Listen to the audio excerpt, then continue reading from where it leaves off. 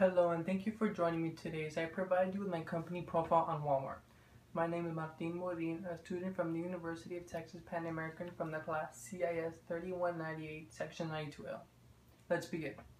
The first Walmart store opened its doors in 1962 in Rogers, Arkansas, following a dream by a man named Sam Walton to help people in his community save money.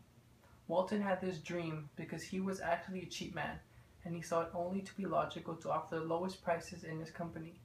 Now Walmart is one of the largest companies in the country with more than 245 million customers visiting Walmart stores each week all around the world.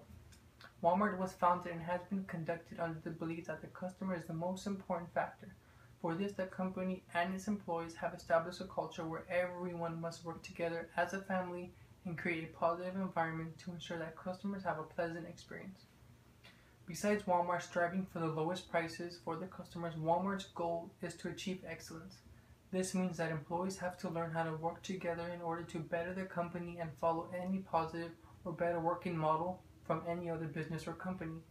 The company has focused since its opening on helping the customers and the community get the best prices so they, as their logo states, save money and live better.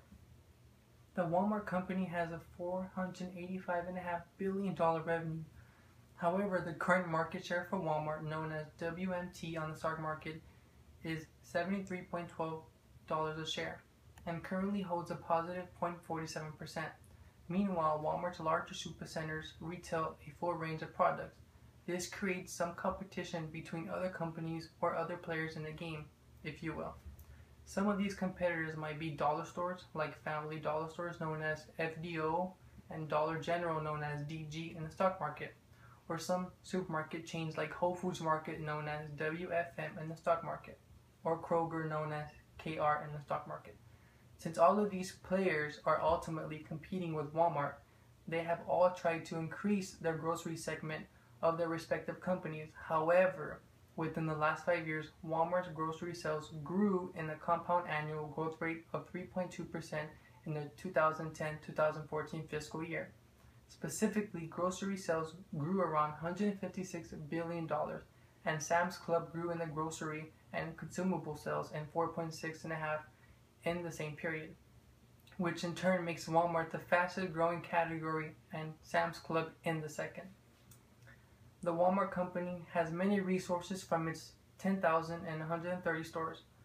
But first, I will focus on a concept that is not well known or even acknowledged about Walmart, its real estate concept.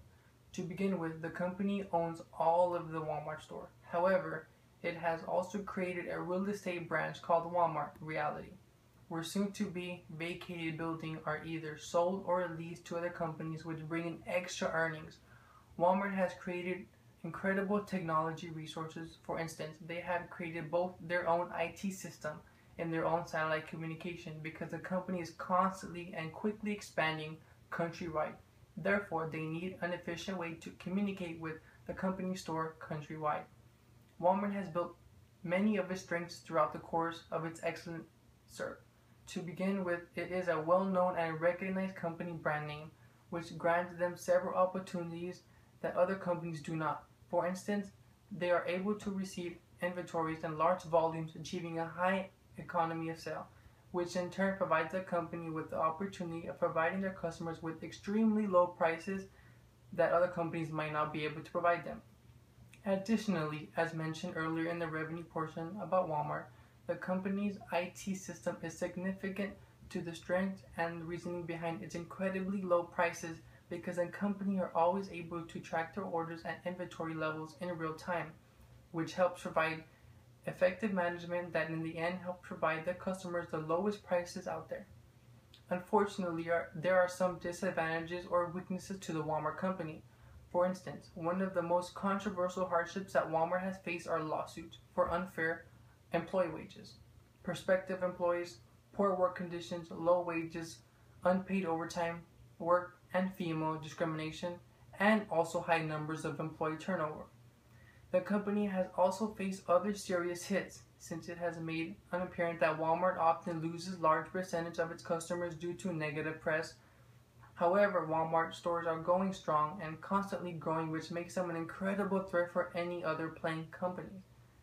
This is all I have for you today. Thank you for your time and have a wonderful day.